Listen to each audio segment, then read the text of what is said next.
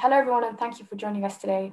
My name is Fatima Jama and I'm the Assistant Coordinator for the International Parkinson's Disease Genomics Consortium Africa.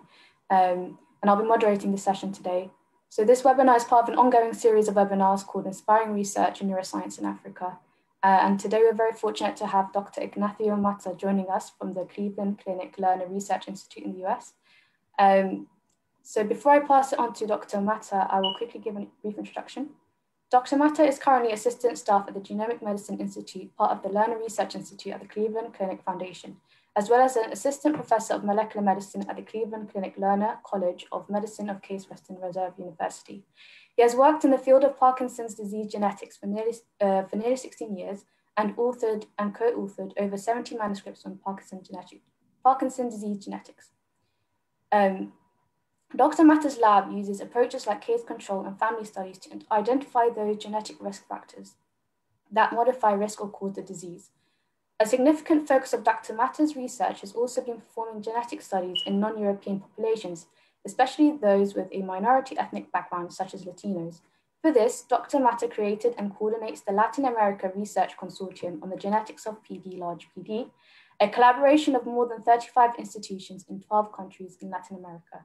And Dr. Mata will be talking more about the consortium today. So first of all, thank you very much, Dr. Mata, for joining us today, and I'll hand it over to you now. Thank you, Fatima. Good morning or good evening or afternoon, depending on where you are.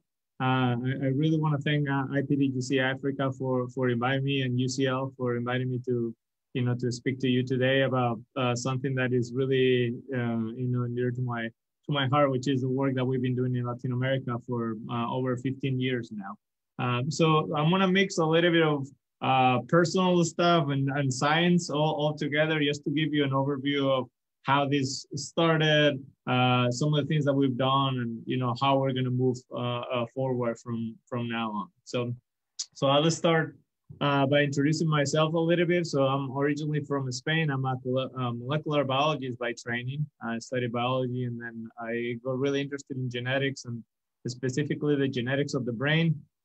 I like to tell people that the patients with people with Parkinson's disease are really my bosses from the beginning. I was lucky to get a grant that was paid entirely by a Parkinson's support group in my hometown.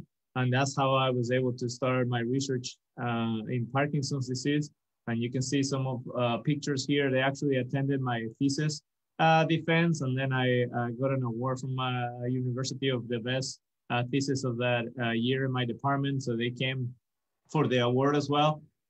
So I've been, I feel very lucky that I've been in touch and very close to the people that I'm trying to help. And I think that really helps motivate me as a scientist, to work really hard to try to find, hopefully a cure for Parkinson's disease. During my PhD, I had the opportunity to go to the Mayo Clinic, to Matt Ferrer's lab in Jacksonville, where I started working on a gene that is now really well known called LRRK2 or LRRK2.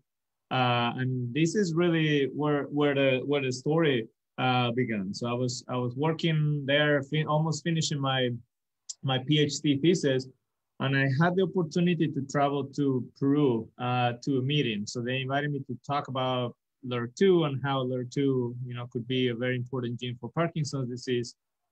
This was back in 2006. This meeting was organized by the Movement Disorder Society of Latin America, which is now part of the Movement Disorder Society, the Pan-American Movement Disorder Society. This trip really opened my eyes to several things. One is obviously the need in some of these countries of resources to be able to do more genetic analysis, but also the huge problem that there is in genetic studies, where most of the individuals that participate in these studies are from European ancestry. So after I gave my talk about LRRK2, there was several clinicians that approached me, and they asked me if there was any articles, or if I knew of any data, including Hispanic Latinos or people from Latin America, to see if LER2 was actually present. Obviously, there's, it was present in Europe, in Latin America. There's a lot of European ancestry, so they thought that probably some of their patients were carrying some of the mutations that I was talking about.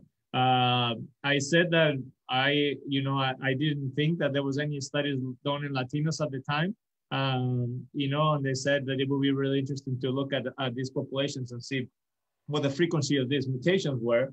So we started. It wasn't called ArchPD or anything. We didn't have big goals for this. The idea really started by trying to help them identify LER2 carriers. So we started with 2 sites, one in Lima, Peru, and then another one in Montevideo in Uruguay. And they were sending, patients whenever they could get DNA from some of the Parkinson's patients, and I was just screening them for the most common genetic mutations. So this project that, again, it didn't really start with big goals, has been organically growing for the past 15 years to now be the largest cohort of Latino Parkinson's patients in the world.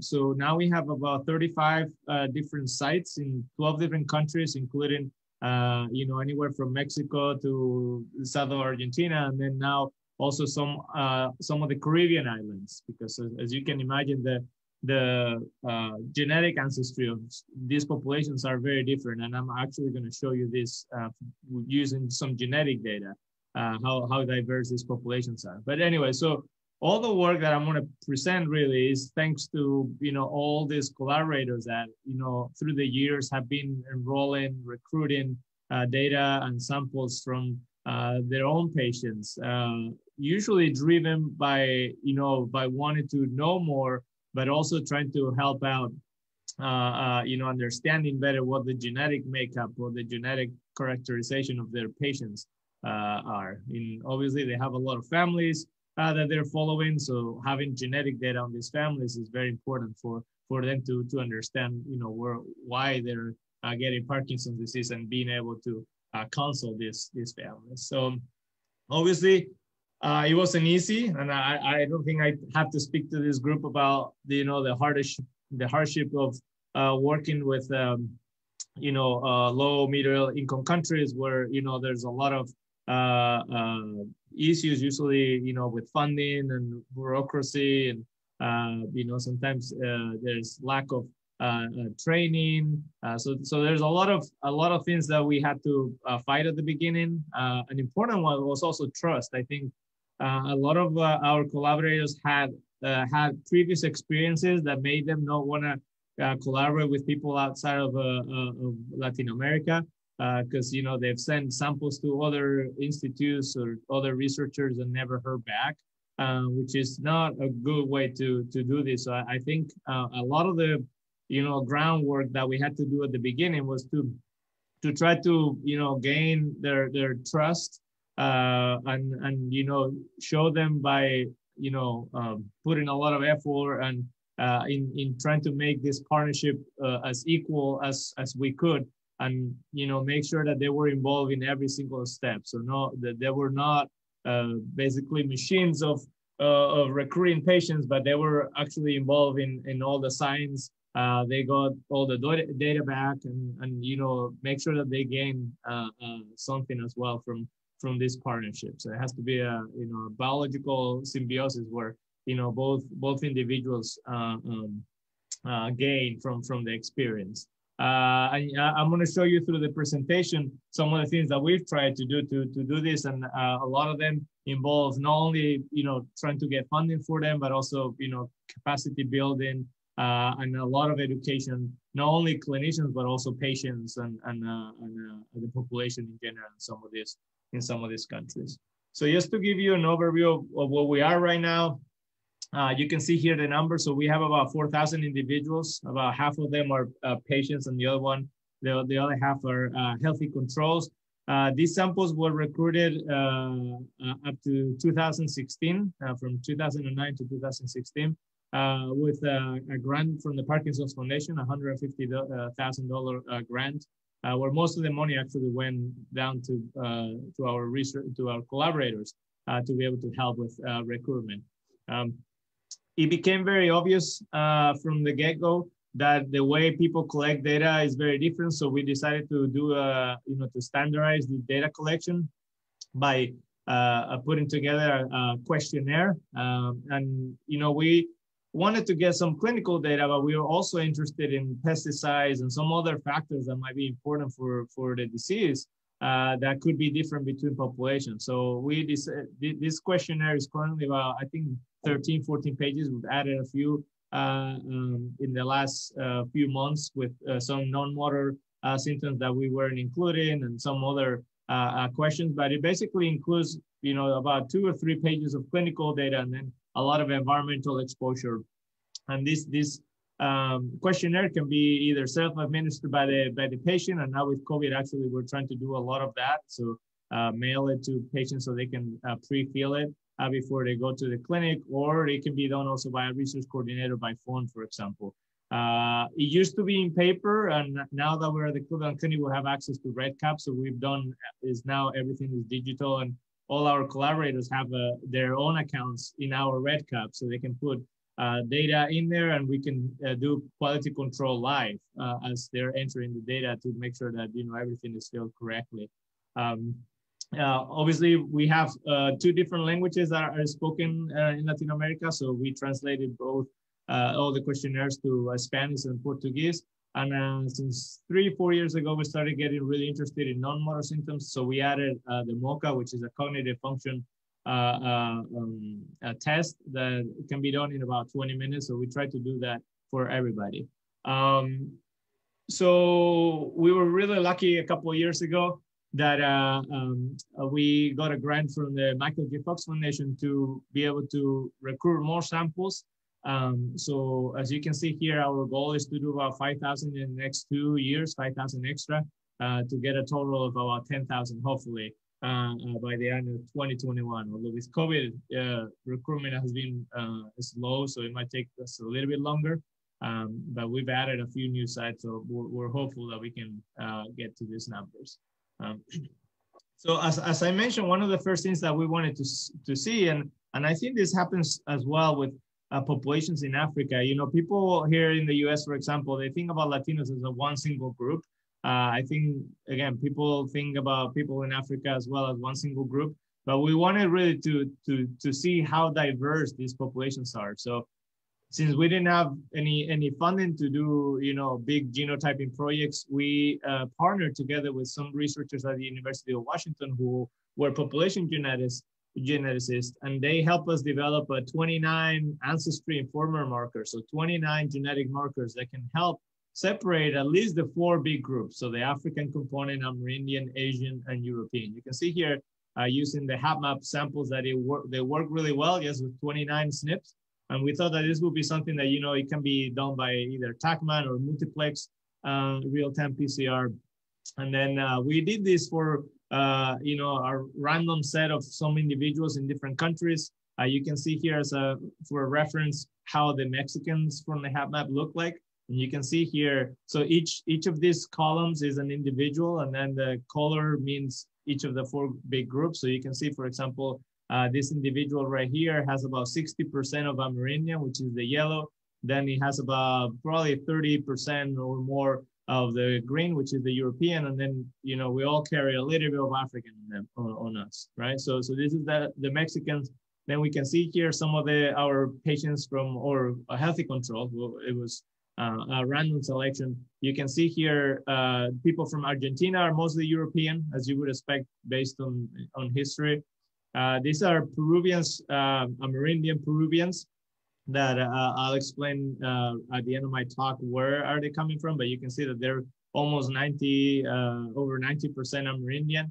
These are the regular Peruvians from Lima, and you can see that from all the cohorts that we have, they're the most Amerindian of all, but they still have some European and some African in them. Then UR is Uruguay, which are also quite European. The Colombians and these are from a specific region in Colombia where it looks like there's a lot more European ancestry than we thought. And then the Brazilians, which are really, together with the Colombians, the two cohorts where there's a significant amount of African ancestry. All the other ones have very little African ancestry. So as I said, we started just looking at some of these individuals just for LER2 mutations. And obviously G2019S is the most widely known, is almost present in all populations in the world with very different frequencies. When we did our study in Latin America, we also saw that there was a big difference.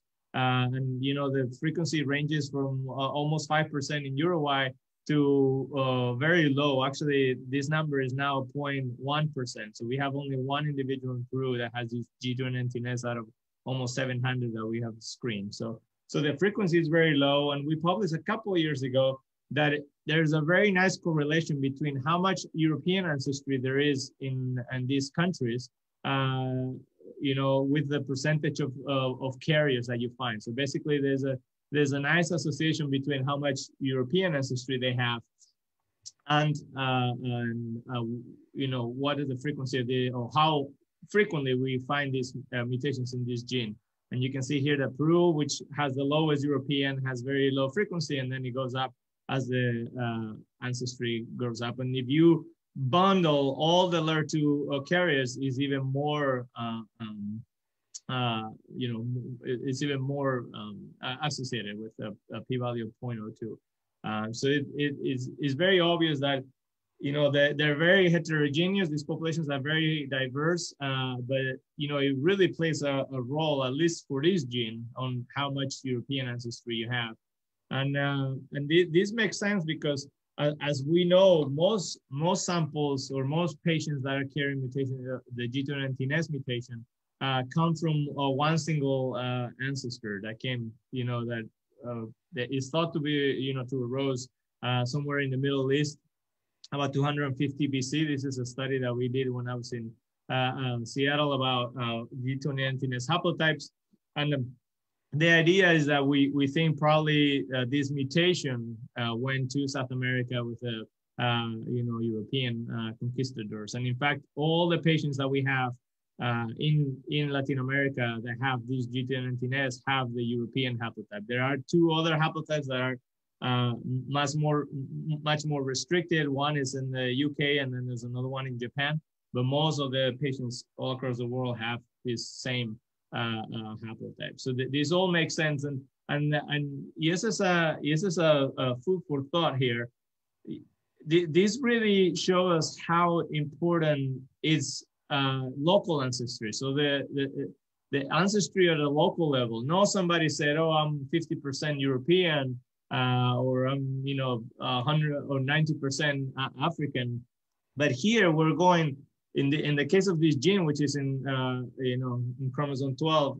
The importance here is that you can be a Latino with 90% Amerindian, but if any of that 10% that you have European actually contains that region in chromosome 12 where LER2 is, your risk or the likelihood that you can carry G2019S now becomes the same frequency if you were fully European, because that chunk came from a European ancestry. So it really speaks out of the importance here especially for disease risk and monogenic or in diseases where there's only a few genes.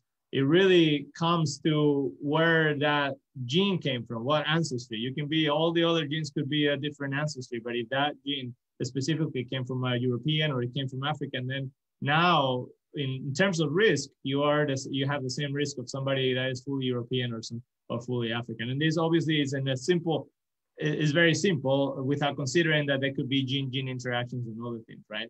But just to acknowledge the fact that local ancestry is very, very important.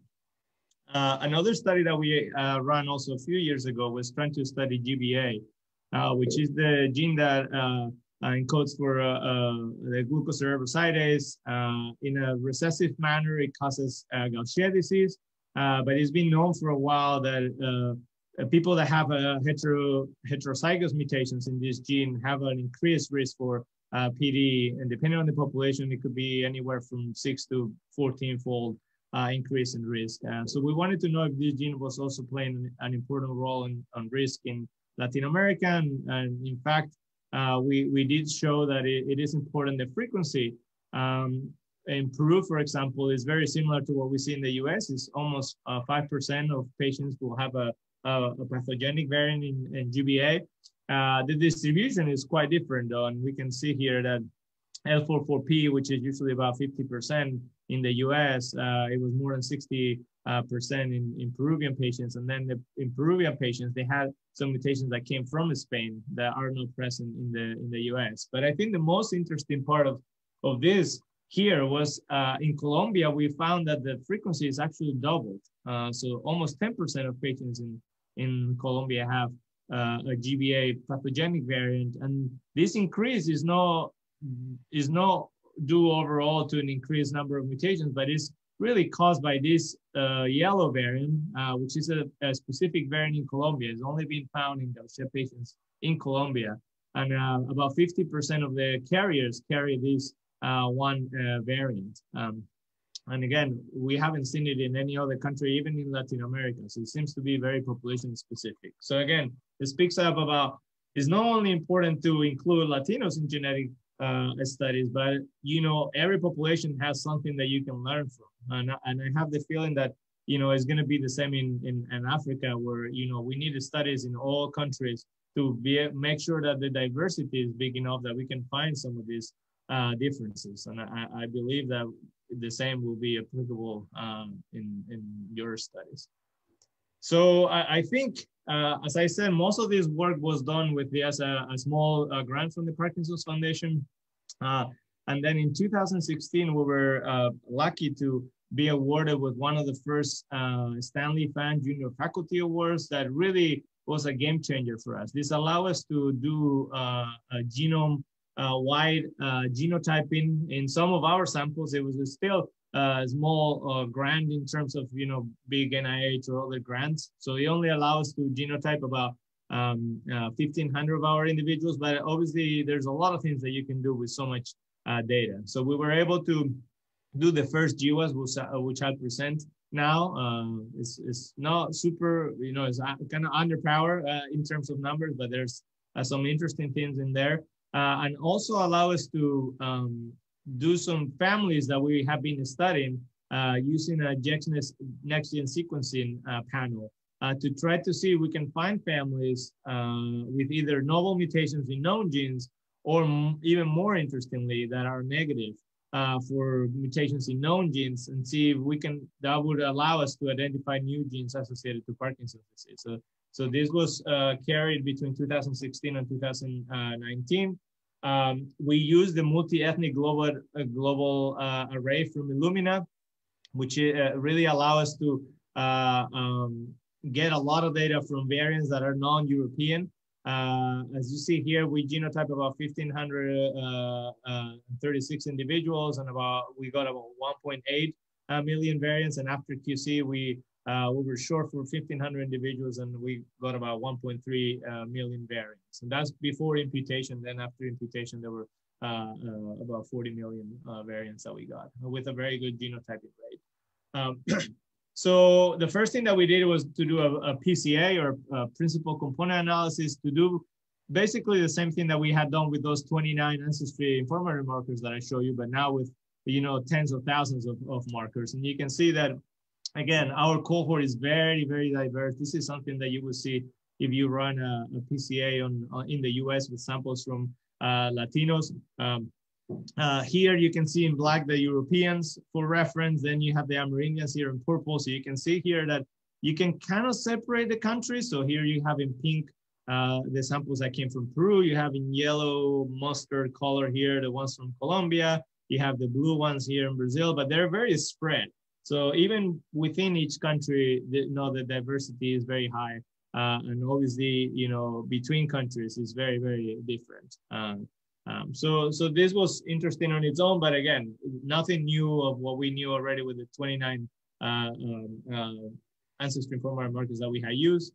But we ran a standard GWAS analysis, and we were happy to see the synuclein, which is the top hit for every single GWAS that have been run in different populations in Europe, now in Asia, and also in Latin America. So even with only 1,500 individuals, we can see that synuclein is significant after correction for multiple testing. And then we found a new hit. It is almost significant, depending how you analyze it. Sometimes it's over, sometimes it's under in this, close to this NROS gene in chromosome 3. And it doesn't overlap with any other locus that has been associated to European or Asian individuals. You can see here that for synuclein, some of the SNPs were, your usual suspects in other populations. Some of them were different, which is not surprising. There was about over 100 variants in synuclein that were significant after multiple testing. And then we used the 23andMe cohort to try to replicate our results, both for synuclein and for the NROS. They used about 1,200 Hispanic Latinos, self-reported patients, and then about almost 500,000 healthy controls. And they were able to replicate our results in synuclein. However, they were not able to replicate things in chromosome 3. I have to say that this locus is mostly driven by our Peruvian samples, which are, as I said, the most Amerindian. And there's a big difference between the amount of Amerindian that the Latino cohort has compared to ours. I think theirs is about 14% on average, and ours were almost 50% on average. So I think that might be the problem. But until we get a larger cohort of Amerindian samples to be able to replicate, we won't know for sure if this is just an artifact or if it's real. And this work was done at the University of Maryland by our collaborators, Doug and Tim. The other thing that we also wanted to know is that from all the variants that were identified by Mike Knowles et al. In 2019, how many of those were significant, and also to see if the effect was going in the same direction. And in fact, we were able to replicate about 83 of them, and 80% of those were concordant in direct of effect, and 2 of them, synuclein was one of them, and then the variant in the CRHR1, those 2 were the only ones that were significant after multiple testing. In this case, 83 variants that we corrected for. But so this really suggests that there is a substantial overlap, we think, in the genetic architecture of both European and Latino cohorts. But as I said, one thing that we were really excited about to be able to do with our samples was to use local ancestry. So basically get to the nitty-gritty of the genetic data, not looking at overall ancestry, but looking at haplotypes that came from different populations. And there's a statistical ways to do this. They're called as mixture mapping. What you can do is you can break up all those haplotypes in different ancestries. You need to have good reference samples to be able to do this. But then you can run association study basically that looks almost like a linkage disequilibrium or a linkage analysis with those haplotypes and look at frequencies. And because you do less comparisons, you don't do all the variants, you only do a few hundred thousand comparisons, then you will have more power to be able to detect associations. But then you have to dig in those big haplotypes to see what the genes are. We did this with our data, and this was work done at University of Washington by 2 of our collaborators, Andrea and Tim Thornton. And we identify one locus here that came from or is associated to African ancestry, and then 3 that are associated to Amerindian ancestry that they could be significant and important. And again, they don't really overlap with any of the peaks that we see in the studies from European. So this is again something that needs to be replicated, but I think it is interesting that using this technique we can identify maybe new areas that might be more population specific. One thing that worries us overall is the fact that we are using all this European data to try to come up with polygenic risk scores that might help predict who is in a high risk for Parkinson's disease or for other diseases, really. And the truth is that we know for a fact that these polygenic risk scores based on European data might not work really well for other populations. So that you can't really translate that into other populations. We know that African individuals are probably the most affected by this, with a really drop in for for these polygenic risk scores. But Amerindian, there's also a drop. So we wanted to see if the polygenic risk score based on European data, how well it would predict our cases and controls in our cohort. And we were really surprised that actually worked better than in Europeans. And so this made us go more in depth to try to study how was this possible. And it was mostly in the Peruvian cohort of all, which again, it was completely the opposite of what we would have expected. And the reason behind it is this synuclein SNP. This synuclein SNPs, which is a very well-known risk SNP in synuclein, explains about 73% of the variance of the polygenic risk score. And it happens that the G allele, which is the risk allele, is more frequent in some areas in Asia and Latin America than in other regions of the world. And not only that, but a haplotype study showed that there's two prevalent G haplotypes.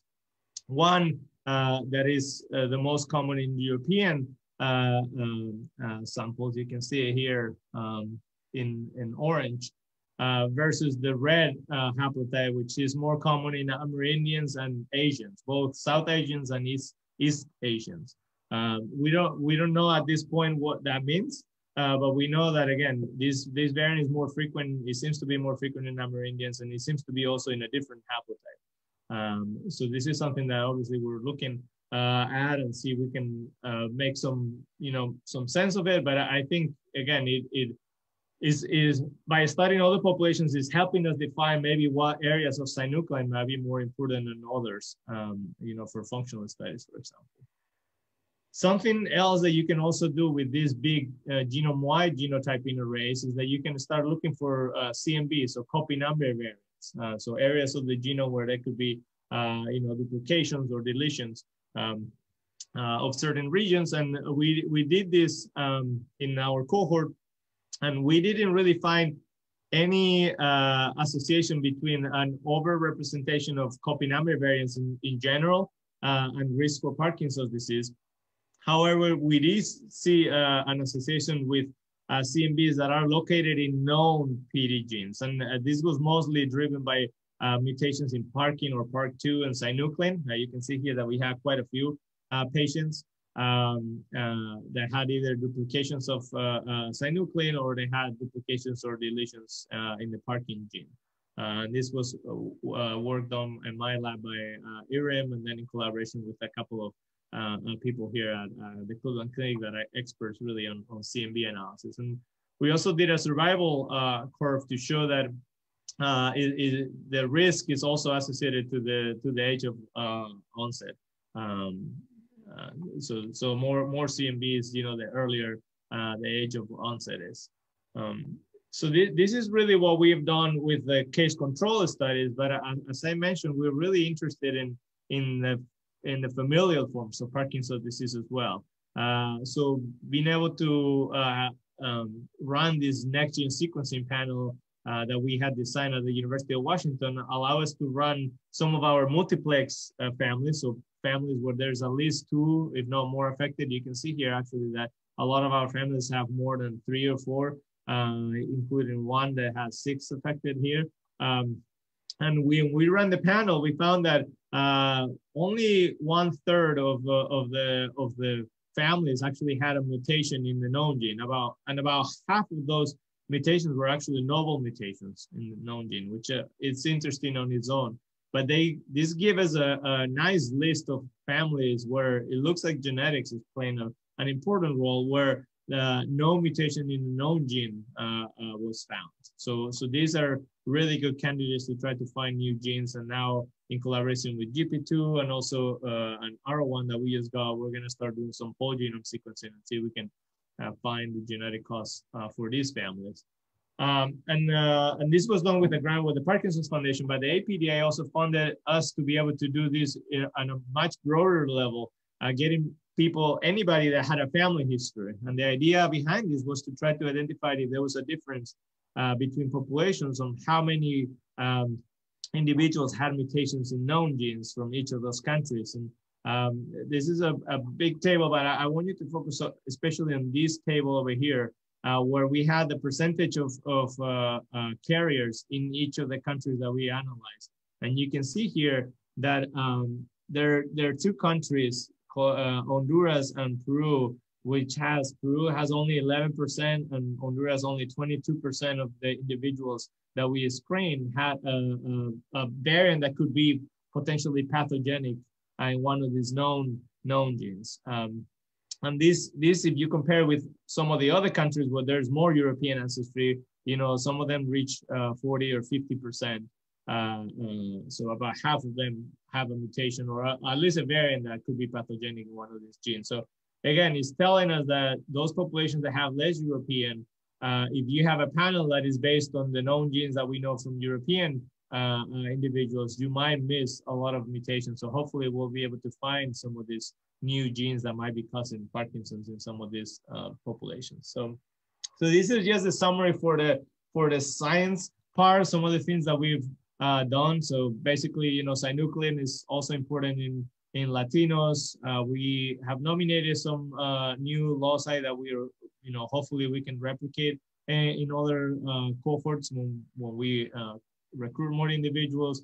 CMVs and PD genes are also important, which is something that we already knew with Parkin. And then again, I think there is an opportunity here to study some families that were negative for the panel to see if we can find new genes for Parkinson's disease. But now I wanna finish on a strong note to try to tell you that these consortiums are really more than just the science, are more than just recruiting the patients. So one of the things that we've been doing is collaborating with local projects. This is the Peruvian Genome Project that started. So Henry Guillo started a few years back. He wanted to sequence about 100 individuals from 10 different tribes in Peru to try to put publicly this data for the Peruvian genome, for the Amerindian Peruvian genome. So we collaborate with him a lot, and we've actually been able to use some of his data to be able to do, for example, the local ancestry, using this as a reference samples for our local ancestry and also for imputation. And this is a cohort that we've been working for a few years in Puno. I show you that there were almost 90%, if not more, Amerindian. So this is a very interesting tribe that lives outside of Puno near Lake Titicaca. So it's not only interesting because of the Amerindian, but also they live in really high altitude, and we've seen some really interesting findings in the genetics, mostly caused by adaptation to living in these really harsh environments.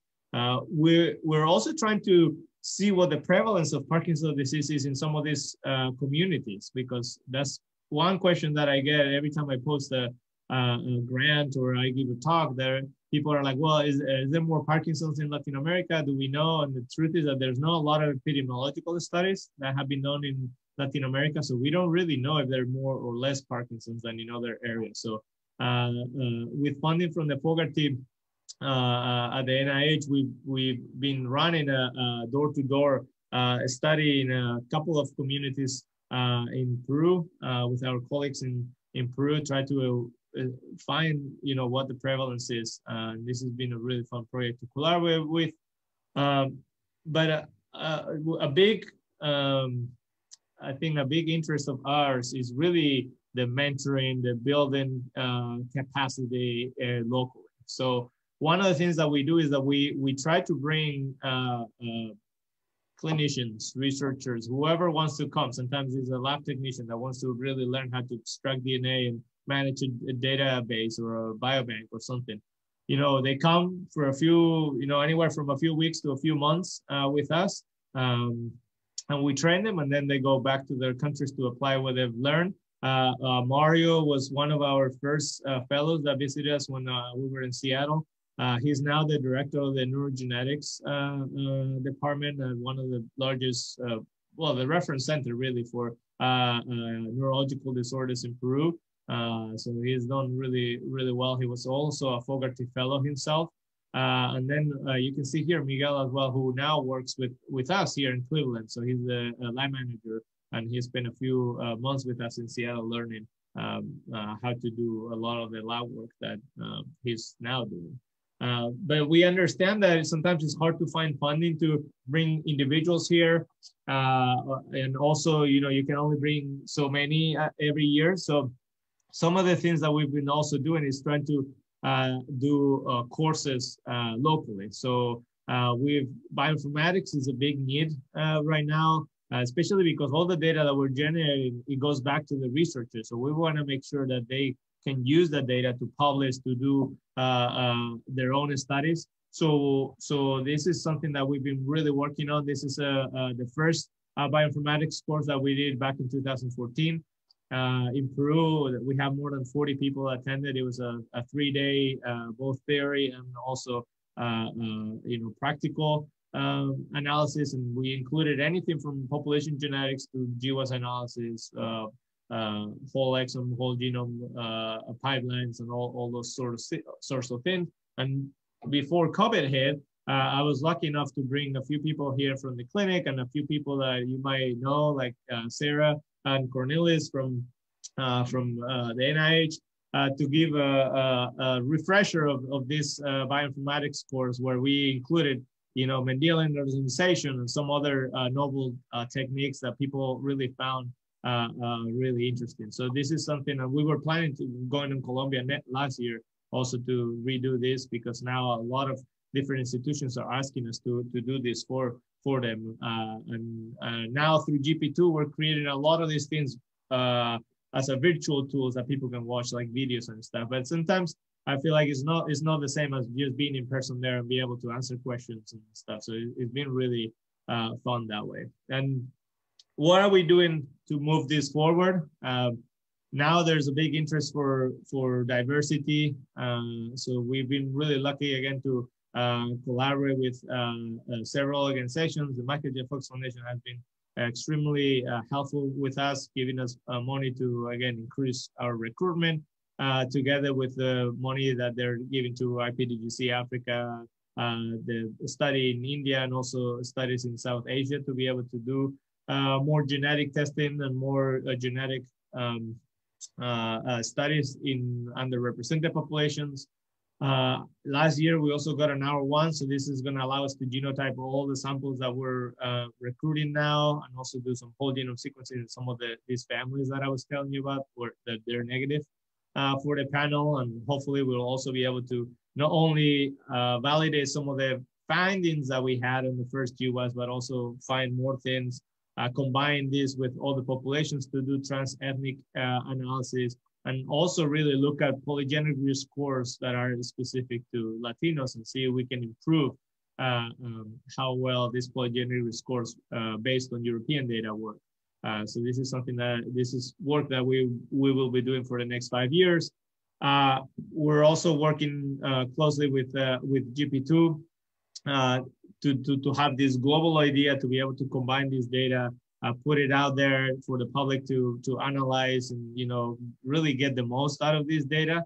And this has been an incredible partnership that has allowed us to collaborate with many of you and many other people across the globe. I'm lucky to lead the underrepresented populations working group.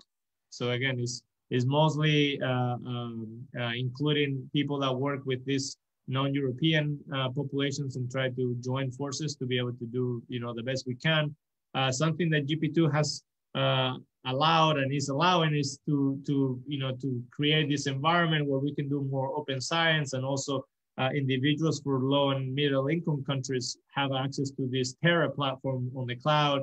They have paid time by GP2 that they can use to do their analysis. So this is really, balancing out really the necessities that some of these countries have to be able to, get them to also be doing good science, right? And be able to take advantage of all this data that we're generating. Because again, the idea is not for us to do all the analysis, but the idea is for local researchers to be able to do their own analysis, come up with their own hypothesis, and be able to test it in an environment where it's not gonna drain their bank account. So I think GP2 is really doing an awesome job of being able to help with this. Here in the US, I'm collaborating with the Parkinson's Foundation to try to bring PD Generation, which is a project where they're doing free genetic testing for patients with Parkinson's disease, bring this to the Hispanic community. So I'm leading the Hispanic Parkinson's Advisory Council, or HPAC, to be able to develop the protocols to be able to do this all in Spanish and really do a well job and outreaching to these communities to make sure that they participate in genetic testing. And something that we're really excited about is that we're in Peru, which really has been, as you saw during my talk, has been one of the first sites where we started collaborating with. Has been instrumental. Genetically, they're very interesting individuals. The researchers are really passionate about the patients. So we're, with funding from the Makerjet folks, we're really building a state-of-the-art biobank that is going to be used from years to come to be able to do their job much more efficiently and basically better. And this is something that construction is actually starting at the end of this month already. So we're very excited to bring up updates on the next meetings. And one of the things that I'm very passionate about as well is wellness and equity, and through the PD Avengers, and I recommend, if you don't know anything about them, to go to the website and see what they're trying to do. But this is something that worries me, and I know a lot of people in Africa also worries them, and it's the fact that it's great to participate in research and all this stuff, but and this is the example that I always bring to mind to people to understand how important wellness and equity is that there will be findings for sure that will come out with being able to study these populations. Some of them might even be used to develop new treatments and whatnot. We can follow the example of what happened with Huntington's, where now the patients that really help identify the gene that causes Huntington's, they cannot afford the therapies that are coming out. So we need to make sure, and this is something that we need to keep in mind, that we need to make sure that whatever comes from this, it needs to go to those individuals in need, regardless of what they are. And again, this is something that worries me in Latin America. I know people in Africa are also worried, because even just access to levodopa, which is the minimal thing that you would think, is already hard. So I can imagine that any new therapies that are being developed or that will be developed with all this knowledge that we're generating might not reach there, and that's not fair. And we need to make sure that from the beginning we keep this in our minds. We make we make sure that we take care of this, and we don't get to the point where these treatments don't get there. And just to finish, I want to do a really cheap plug about the World Parkinson's Coalition, the World Parkinson's Congress, which is happening in Barcelona in 2022. I'm the scientific ambassador, and I was mentioning to your colleagues before that I want to see representation of individuals that are working with people in Latin America and Africa and Asia. Although the meeting hopefully it will be in person in Barcelona in 2022, there's already a virtual meeting in 2021. There's going to be grants for people that live in low middle income countries to participate in this. It looks like the meeting in Barcelona, even if it's in person, there will be parts that will be also virtually, so you'll be able to access and you can get grants to get the registration paid for. And it's a really good opportunity to showcase all the work. And the nice thing about this meeting is that it also includes patients, clinicians, and researchers all in one room talking about the needs. So I highly encourage you to also tell the patients associations to send things to the meeting and present what are the needs, what are the barriers in some of the communities that you work with to showcase this, because there's a lot of people that really pay attention to what happens in this meeting, and I want to make sure that it's well represented. So with that, I'll just finish to saying thank you to many people.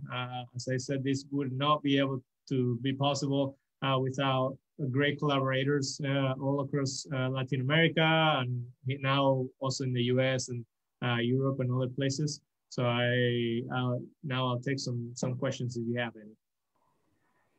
Thank you, Dr. Mata. Thank you for the fantastic talk. And I was really inspired hearing the journey of Large PD, the consortium, and the major research outputs from it. If anyone has any questions, please leave them in the Q&A section. So we have one question from Dr. Abdin Al-Badri, which is, what are the chemicals that increase the incidence of Parkinson's disease? So pesticides is probably the most well-known, and this is something that we're really interested in exploring in Latin America, because the use of pesticides in some countries where there's a big production of, for example, banana, pineapple, some vegetables that are widely consumed all across the globe, is uncontrolled. There's not really any control whatsoever, not only in the amounts that they can put in there, but also which pesticides they can use. We know that, for example, in Brazil, about 50% of the pesticides that are being used are banned in a lot of the other countries. So we really want to explore this. But yeah, and there's a lot of studies that suggest that especially pesticides have a big impact. Also heavy metals, and obviously there's all the things that are not toxic, but for example, head trauma and some of those things are very important as well. And now people are also suggesting the microbiome could be also very important, which again, it could be very different between populations. Exposure to different viruses and things like that in different countries could also be playing a role. Mm-hmm. Okay, thank you. I have a question of my own, which is, and you touched on it towards the end, especially, but what exactly is the benefit of studying underrepresented populations? And what are the additional information that this research can provide? Right. So obviously the biggest thing is for the populations themselves, right? To be able to understand what the genetic makeup is. And if you want to do genetic counseling, you need to know what genes are more prevalent, so you can test for those first. If we can think that, medicine is going to a precision medicine era, I think, where, genetic data is going to be used for many things, not only to predict risk, but also maybe to select what is the best treatment for each patient. And this is being done already in cancer, for example. And we can think that this will be also available for other diseases, including neurological diseases. So unless we have good data for these populations, we won't be able to do that accurately in these populations. So I think having that data will help, again, these communities. But overall, I think it can really help, again, define, for example, what regions of synuclein are important. I think combining this genetic data from different populations can also identify new loci that we might not have identified otherwise. So I think it really has benefits for the overall, disease community, but also for the local communities that we're working with. Okay. Thank you very much, Dr. Mata. Another question, reflecting on your career journey, for any junior researchers listening, what would be the best advice that you would give them? That's a very good question, actually. I think the best thing that I can tell you is to follow your passion. From the beginning, this has been something that fulfills me. Working with these researchers, and I can see that we're making a big impact on, again, not only in the knowledge, but also in the amount of research that is coming out from some of these groups, the amount of funding that we've been able to secure because of the things that we're doing. And to me, I mean, it's incredible. Every time I travel there, I see, better and better scientists, and again, better science coming out. yeah, I would say to find something that you're really passionate about and stick with it, because at several points in my career, I was given the choice of going in a different route, you know, so I'm not competing with my former mentors and things like that. And it's been always really hard for me to drop this. And as I said, I started on this because patients paid for me to be able to do research. So I feel like I would be, you know, doing something bad to them if I said, oh, now I want to do genetics in cancer or something else. So so it really keeps me motivated. So yeah, that's really amazing. Another question: where do you see research in Parkinson's genetics heading? What are you most excited about? I think to me, GP2 is the most exciting thing. Having geneticists from and researchers from all across the globe collaborating in a common platform and being able to, you know, analyze data and come up with new theories that we want to test. To me, that's the most exciting part. Obviously, I also want to use this information to translate to the clinic. So I'm always looking for ways that we can use this genetic testing or this genetic information to be able to help. So I think it's starting to look at pharmacogenomics, so things that can maybe modify treatment, or trying to identify subgroups of people that are a high risk that we can use, for example, for protective treatments, things like that, that, you know, will have a higher impact on the patients right now. It also gets me really excited. So I think those two things are probably, you know, the main drivers for me coming to the lab every day. Thank you.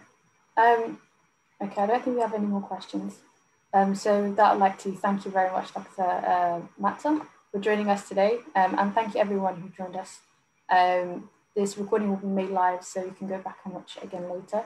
So yeah, thank you so much, Dr. Mata, and everyone. Thank you very much. Have a great day. Okay.